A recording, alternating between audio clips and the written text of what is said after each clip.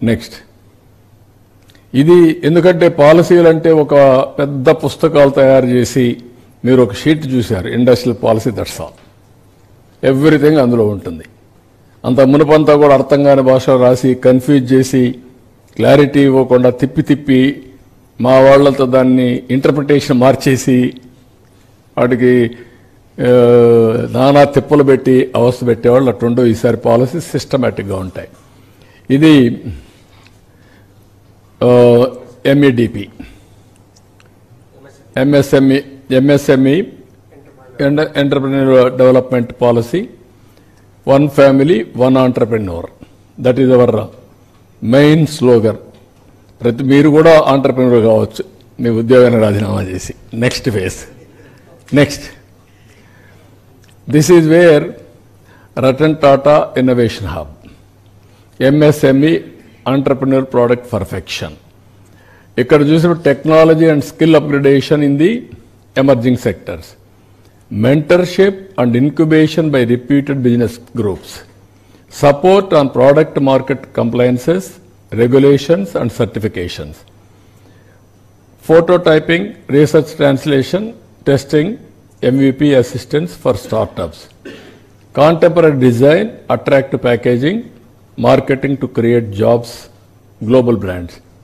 Ikkada Amaravati main, then Visakhapatnam, then Godavari, then ఇది తిరుపతి, రాయలసీమ, ఇది మళ్ళీ విజయవాడ ఆర్ గుంటూరు.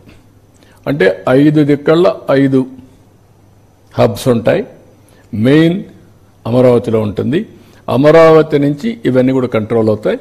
లోకల్గా ఆ 2 జిల్లాల్లో 3 జిల్లాల్లో పాత జిల్లాల్లో ఉండే అడ్వాంటేజెస్ ఉపయోగించుకొని అక్కడ industrial పార్క్స్లో single product, multiple product, local resources base చేసుకొని they will work.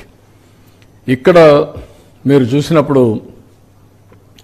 Mentorship, venture capital tie up, financial support, legal assistance, knowledge transfer, integrated with universities.